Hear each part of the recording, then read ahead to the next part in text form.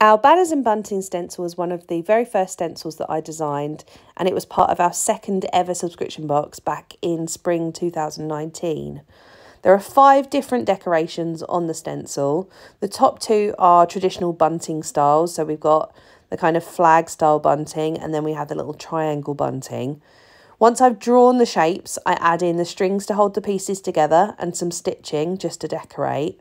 They're really cute. You can add them to the top of your page, add in the day of the week or the month or the date into them, different headers, and colour them in to match the theme of your spread. So versatile. There's loads of different ways that you can use those in your journal. And the bottom 3 designs on the stencil are more banner style, and they are separate pieces that need to be joined together. So if you draw it exactly as it is on the stencil, you will have gaps between the pieces.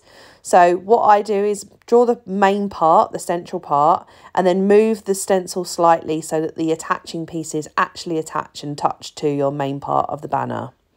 Again, I'm adding in stitching just to make it cute. You could use that as a header for a page or a section of a page.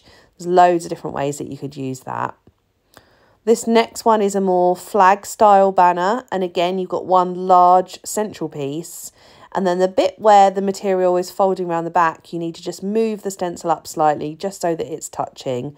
If you do it separately, then it's going to look really strange because obviously the back of the flag would be attached to the front of the flag. And the bottom one here is a really traditional style banner, drawing the centre section. I then move it so that the back piece is attached. And again, with the other side, you can see here is that I actually put it in the wrong place. So I've had to use my corrector tape, which I grab here.